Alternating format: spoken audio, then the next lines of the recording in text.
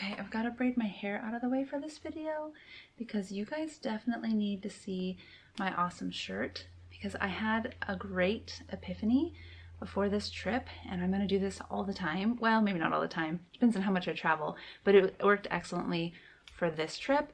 I decided that rather than packing enough clothing for the trip, I was going to get souvenirs that were wearable, you know? So I didn't quite bring enough shirts for this trip, and I ended up getting a few, and here's my favorite, Glen Kenshi. Hi, and welcome to the Book Bar, where everything bookish is on the menu. I'm Anne Jeanette Barr, and I went to Scotland, and I told you I was going to do it before. I made a video, posted up here, all about my plans, and I did it in July. It was fantastic, and I just haven't made a video about it yet, but I made myself like a scrapbook, and I look at my photos all the time, and I told everyone I knew about it, and I'm ready to relive it again because it was epic. It was everything I hoped for and more. Well, it wouldn't be the Book Bar, and it wouldn't be a video about Scotland if I didn't have some whiskey. We got on the coach the first day, and I said something to the bus driver, coach driver, about scotch, and he said, you mean whiskey. I was like, oh, I'll never make that mistake again. You're right, I mean whiskey. And I have a Glencairn, which is a wonderful shape of drinking glass, and I have become a little bit obnoxious, not even on purpose, about how much I know about whiskey, because you can't go on a trip about whiskey, a distillery tour essentially, in Scotland without learning more than anyone really needs to know.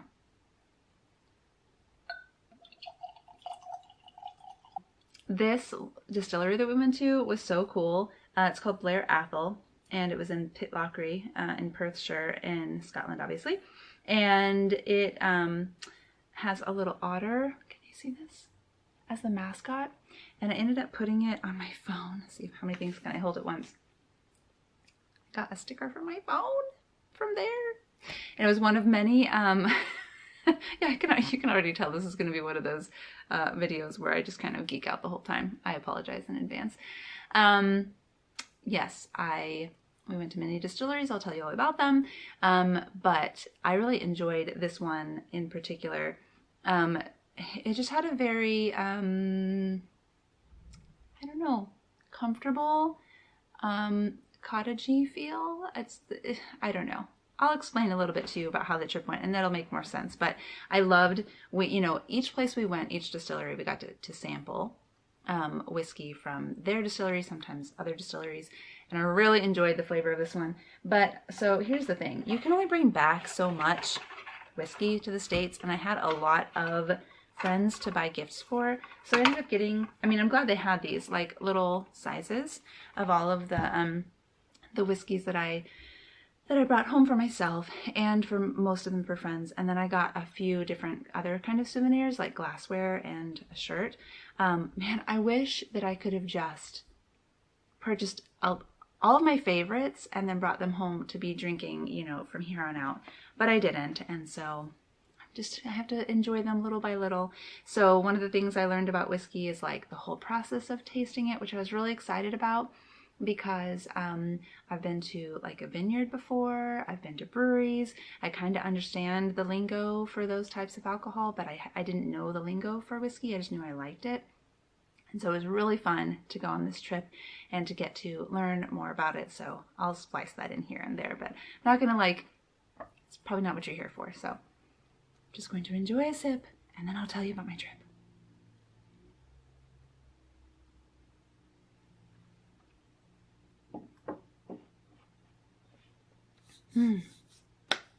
Okay, so this trip that I went on was essentially Catholic history and whiskey. So everyone who went on this trip had to care about Catholic history and whiskey, or at least care a lot about one or the other and love someone else who was there, right? There were a couple of spouses that maybe they weren't so big on whiskey, or they didn't care so much about Catholic history, but they were there with their spouse, and that was really fun. There were 23 of us in our group, and I cannot believe what a great variety of human being while still like all being so like-minded we had. Every single person on that trip was just amazing and lovely. I will consider them all friends for the rest of my life. Like, that's how cool they all were. We all just fit together so well. So I went by myself. I did not go with my husband, so I was kind of one of the singles, even though I'm not single. And there were a couple of other singles, and then there were a lot of couples. So it was like a good variety of men and women, a good variety of ages, and just so cool. The fact that most of us were Catholic was really neat because we all, you know, understood where we were coming from, not just being interested in the history of the time and the place, but like this very specific stories of Catholics in Scotland. So that was really neat. And basically what we did was, I'm going to show you a couple books. Haley Stewart, the author of this book and lots of others, organized this group through select international tours, and kind of decided what she wanted to do with her husband, who is a distiller. So you're seeing where that other side comes in. Plus, I mean, Scotland, and then the tour company like took care of things like the accommodations and the coach and, you know, the scheduling, and our tour guide, who was also amazing. Like, our tour guide was so great. I mean, I personally feel like she may not have known what she signed up for, but she was perfect for us. So Adriana, yeah, it was perfect. She knew so much about everything, well beyond the scope of what our tour covered. She would give us extra information about everything that I just thought was awesome, especially because she's like a little bit of a botany geek like me. I mean, what am I not a geek about? But she knew about the local plant life, and she knew about what was in the gardens. We visited so many gardens, and I always knew I could ask her and she would know. That was perfect. Anyway, Haley, you know, has a great following. She's created a community of people who are bookish, a lot of them moms and Catholic, and, you know, variations of that, not all at once. And so she just, you know, put out there that this is what she was doing, and then, you know, we all signed up, and some people had a couple of other things that they were interested in, like a couple people liked golf, some of us like had specific, like Outlander, you know, was something that I liked that not everyone liked, and so there were some things that like not everyone was excited about all of it, but the main core of the trip was Catholic history and whiskey. So she was one author that was there, and another author was Father Harrison, who has written this book called Mysterion, and he was one of two priests that we had with us. So every day we got to have mass, except for one day, which was, unfortunately, they just didn't have the right things for us to have mass, but, you know, we all were still together. We got to have mass every day in these awesome places. Some of them were really, really fancy and historic, and some of them were just really great, like neighborhood parishes that we got to see this huge variety. We got to meet other priests. We got to meet some sisters, like super cool on just the daily Catholic living aspect of having two priests with us to chat with and just be friends with, and also get to have mass. So that was really cool. Every day we had like that little segment. And then every day we visited one or more, sometimes a lot more, historic sites all over Scotland. And then most days we did something with whiskey, and if not, we added it in ourselves. It's a good segue here. So I don't know if you know this. Oh, first, hang on. I also got this from there.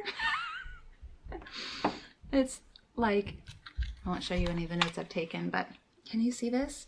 It's like tasting notes. There we go. So cool. So every new whiskey I try, I can record it in my little journal. It's this whole new world open to me that it was exactly what I wanted. I wanted to know things that I didn't, so that when people are speaking about whiskey, I can at least understand them, if not respond intelligently. But I learned all sorts of cool things about like the tiers, like it's basically the oil content you can see. And of course I learned like different tasting notes and smells, and, you know, when people say like it's smoky or it's caramel or it tastes like vanilla, learned about like what makes that true, because there's only 3 ingredients in whiskey. It's water, barley, and yeast. So why do they all have different flavors? Like, I got to learn a lot of cool stuff along the way in our tour. So we started in Edinburgh, and then we went north and we kind of meandered in the central part of Scotland, did a little bit in the Highlands. We really wanted to go to the Hebrides. That was kind of part of the original itinerary that didn't happen because of COVID-y things. And then thankfully no one on the trip got COVID. Oh, it was such a prayer answered. And then we ended in Edinburgh again. So we didn't make it to Glasgow. We didn't make it up north, and we didn't make it to the Hebrides, but really huge swath of Scotland otherwise. And we had like a dedicated coach so that we could keep our stuff on the coach as we traveled. And we, I think we had three or four hotels, but you know, there's lots of, oh, let me show you. This is my favorite purchase besides the whiskey. This is the whiskey map. I apologize if you were here for the books. But maps are kind of a bookish thing, right? It's the same kind of obsession. All right. So this map shows most of the distilleries. There's probably others that didn't make it onto the map at the time of the printing. And you can see that there's kind of a region, the Speyside region, that a lot of people are familiar with, that's in the Highlands, but like not, you know, this is Inverness, and it's over here. And then the lowlands don't have quite as many. And then this middle region right here have quite a few. And then Islay was where we were supposed to go, and the Hebrides have a lot, and that's where a lot of the smoky, peaty whiskeys are from. And yeah, and then you've got the Orkneys and other places as well. And they all pretty much have distilleries. They're kind of everywhere. But we visited a lot of distilleries in like the Tayside, Perth area, up along the coast, the eastern coast, and then the Speyside area. So I have this, and I haven't marked it. I'm kind of trying to decide what I should do. Like, should I mark the ones I've been to and then frame it, or frame it and then mark them, or just keep it in this cool, it's folded and it has a folder. You know, I don't know. I don't know what I'm gonna do with this yet. I got a couple of these for friends too, because I just thought they were the coolest thing, and I'm sure I could find them online to order more, so maybe I need multiple. Anyway, yes, so we visited lots of different distilleries. I think 9 or 10 in 10 days. So there's a lot of whiskey. And the first one that we went to was the Johnnie Walker Experience, which is not a distillery. It is a tourist attraction, really. But they talk about Johnnie Walker, which is a familiar name if you drink whiskey, and how he enterprised in Scotland to basically support local whiskey makers and bring about this kind of phenomenon. And not that he was the sole person doing this, but he made blends kind of more acceptable, brought other different distilleries together to blend things, like provided capital for certain people to continue distilling. And so it's kind of like an interactive presentation about his life and all of the Johnnie Walker conglomerate, I don't know if that's the right word, of distilleries. And that's the only one that we went to that wasn't a true distillery, but we got to taste a lot of different whiskeys there, which actually was pretty stinking cool, and learn about the science of blending, which was another thing I was super curious about. And we went to all kinds of amazing sites that have inspired literature. So all along the way, our stops were peppered with distillery, churches, and sites, including Edinburgh Castle, of course, Balmoral, and Holyrood House. So 3 different like palaces. Oh, and Stirling Castle. A lot of castles, which was so cool. And, you know, if you've done any kind of historical fiction reading about Scotland or Britain, anywhere in the region, honestly, because they're all related to each other as European monarchs, you know about some of the Scottish monarchs. And very, very cool to learn more about Queen Mary of Scots, my patron saint, Queen Margaret, and you know, all kinds of others. Like I need to go back and read everything I've ever read because I have so much more insight now. Macbeth, like anything, you know, like anything I've read that like touched Scotland, I'm gonna understand better now. So I'm super excited to continue reading. So tell me, even if you commented on the last video about what I should read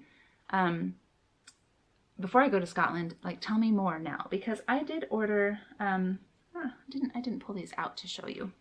Well, I'm afraid I won't be able to find them, but I did order some books, biographies about some of these people that I learned about that were recommended by people that we met on our tour or by other people in our group, and I'm excited to read some of the historical stuff. But I also did some book shopping, of course, and I was not the only one. It was perfect. Father Harrison in particular purchased a lot of books. I'm just going to say it. He has a podcast. I will link below, and you should go and empathize with him about your love of books. That's what I meant to say. That's what I was going to say all along. But I love that because there were some bookish people, when we got to a place, it was like, where's the bookstore? So we went to one bookstore, for instance, called Leakey's. I don't know why it's called Leakey's. I need to look that up. That is inside an old church, like multiple stories and balconies and everything. And it's been turned into a bookstore. I'll put a video of that here.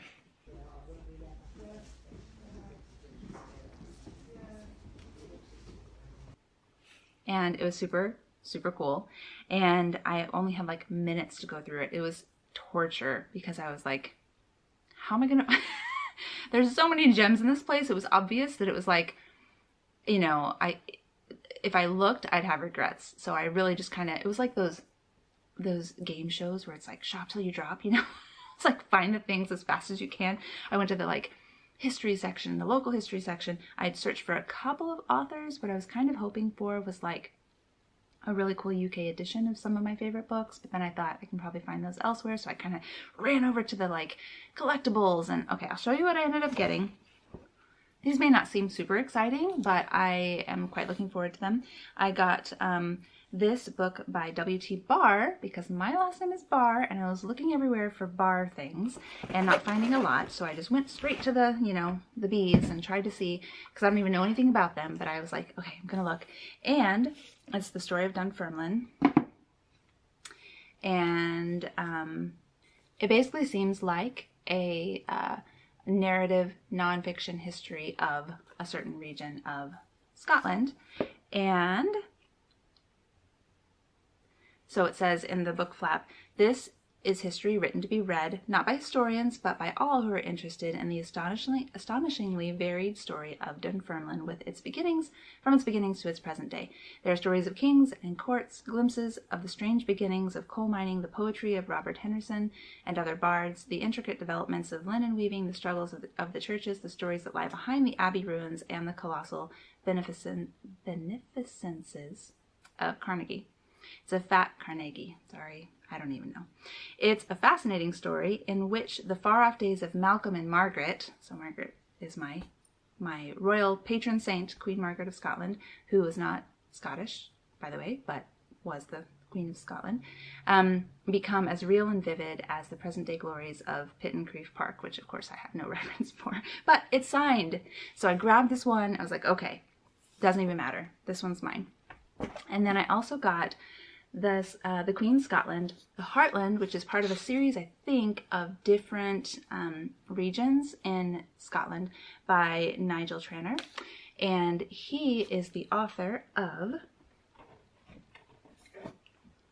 lots of historical fiction, like this one, Margaret the Queen. So I have a friend who recommended him as an author, so I was able to find this awesome hardcover about a region in Scotland, so another history biography, but by a person that I already know is an excellent writer, who probably, you know, share the information very interestingly instead of just, you know, rotely. And then I got some art. I'll show it to you, because they were also selling these gorgeous art prints, And then I had to just hightail it out of there. But there were a couple of other stores, and so I got a couple of other things that I'll show you. But first I'll show you the art that I have not framed yet. It's high on my list. I know exactly where I'm going to put it. Beautiful botanical art. And it says, genuine antique print guaranteed to be over 100 years old, colored by hand in 1869. So, yay. So anyway, that was my snag from that awesome bookstore. But the bookstore itself was like the experience, you know? And then we went to several other places. We went to a farm store that just had a few books. And I bought a couple for gifts about Scotland or Britain, kind of like one was like a bookish tour, like a tour of the islands, and it was like perfect for my friend Elizabeth over at Suitcaseful of Books. She got that from me. And then I got this one, Scottish Queens and Kings. It's a children's book. And Saints of Scotland for my kids and also for me, because I have recently, here's some just personal news, recently started writing for Parables magazine. And it's a Catholic children's magazine. And so my first article for them was about Queen Margaret. Because I just, you know, it was perfect, and it gave me a goal. Pay attention to like all the things I'm hearing, and then have like some footing to do some research, and then write this at a child's level. And so I'm continuing with that magazine to write quarterly stories of saints. So that's a fun development since then. And the only other thing that I bought that was bookish was this pamphlet. Really, it's decently long, about Queen Margaret's Chapel at Edinburgh Castle. So I'm going to put in a bunch of photos, but I'm going to put these photos in right now as I'm talking. I'll just scoot over here. It was so cool. This building was built in the 11 or 1200s, and it's the oldest building in Scotland, and it's dedicated to Queen Margaret of Scotland. It was made by her son in honor of her. So she would have prayed and worshipped and lived sometimes in this area, but the chapel itself was built after she passed. But it was so cool. Like, I think that the chapel site was a place where she would have prayed. It's just the chapel as we know it now is not the same. That was a huge bucket list moment for me. I stayed there a long time. It was like you had to kind of go through a line to be able to see it, and it was a very cramped space. I had to duck to go in, which was, okay, first of all, European royalty was all short when these castles were built. I'm 5'7", I'm not that tall. I had to duck everywhere. I didn't, you know, one pass through was not enough. And I also wasn't positive I could take photos, so I had to go back and ask someone, and then I went through and took photos. But I stayed there for about an hour in that little tiny part of Edinburgh Castle. So if you've been to Edinburgh Castle, you know there's a lot to look at. But I really took my time there because that was really important to me. It was the last day, last full day of our trip, gorgeous weather, and I just felt like I was going to regret not taking my time.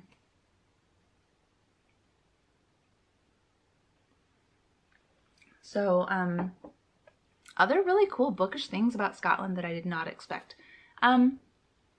They like worship. Okay, so first of all, full disclaimer, I'm like 30% Scottish, so I'm saying they because I do not live in Scotland, but I really felt like a kindred spirit with these people for lots of reasons, but like worship their authors. So our tour guide and tons of other people that I talked to were constantly saying things like, Sir Walter Scott did that. It's like, oh, first of all, super cool that throughout time authors have had an impact. And that's true of every country. It's, well, maybe not every, but like, it's very true of the United States and other countries I've been to. A lot of times, artists, including writers, have been, you know, motivators for change. And so I shouldn't have been so surprised, but just the fact that common people I spoke to who weren't bookish people still were like, well, that's because Sir Walter Scott was like, no, we need the crown jewels. And then we got the crown jewels. And I'm like, really? Wow. Like celebrity status in a way that we don't often see authors rise to be able to influence. Now, I'm sure that if I examined the United States from the outside and our history, and that would be a super cool book if you have a recommendation, authors who changed history, I want to know. but it just seems like a lot of authors in Scotland had like major impact. So I'm going to put a few photos that I took, or that I found, like just of the places. It's funny, there was like multiple cafes and sites that were all named after things, and just, it was not hard to find bookish sites to go to. And so I mentioned Outlander. I promise I will eventually do an Outlander post video. It's like, I've had to really get my mind around what I want to say, because I know you guys are going to be opinionated, and rightly so. But there were several Outlander things, but this was the most fun. That last day that I was in Edinburgh, we all split up. So I was able to stay at Edinburgh Castle for a long time, and then we just like walked around the city by foot, which Edinburgh's kind of awesome, you guys. Like, I asked our tour guide, are there places that I should kind of be careful of walking by myself? You know, I'm looking at the map and I want to go way up here. Is that going to be a problem? And she was like, no, you're fine. Like, there's not a problem here. Walk wherever you want to walk. And I'm like, anywhere? She's like, yeah. I'm like, all right, great. I'm going to do that. So on that last day, I needed to get from Edinburgh Castle to a rock climbing gym, because my husband, and the only thing he asked me for was a rock climbing gym shirt from Scotland. And of course, we're not stopping at rock climbing gyms. So I walked several miles through neighborhoods, which was really cool in and of itself, to get to this rock climbing gym. And on the way there, I was like, surely there's something I want to see between here and there. And I was kind of done with like souvenir shopping and kind of touristy places, because the history sites were really cool. The museums were really cool. The castles were certainly touristy. But I'm not one to stop into every tourist shop just to see what there is, or spend a lot of money just because I'm there or whatever, right? So what can I see? So I type in Outlander on Google Maps. Just who knows? Maybe there's something, and I'm not going to go out of my way, but like if it's there, because yes. Anyway, you can take Outlander tours. Like if that's what you want to do, you can just do Outlander-y things, but it's not why I was there.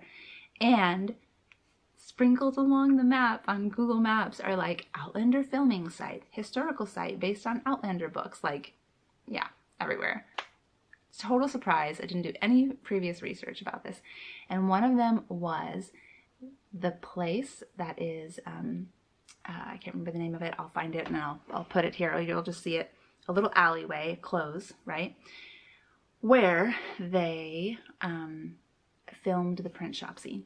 So this is the film, not the book, but it's all wrapped up together. So they filmed in this old alleyway that's just pretty much like it would have been in the 1700s. The scene where Claire goes and finds Jamie after their long separation, and he's running this print shop. Okay, so I went there. So not only was it delightful to be there and be like, I do recognize this, like, oh my gosh, this is the place, and I can picture it in my head. And of course, the miracle of cell phones, I like looked up the the screenshots, the still shots from the movie, from the show, and compared it. And then while I was standing there, because I was the only person in this alleyway, which was a little disconcerting because it's like a closed space, just an alley, more people come in, and it's the father or older man in the family who's speaking.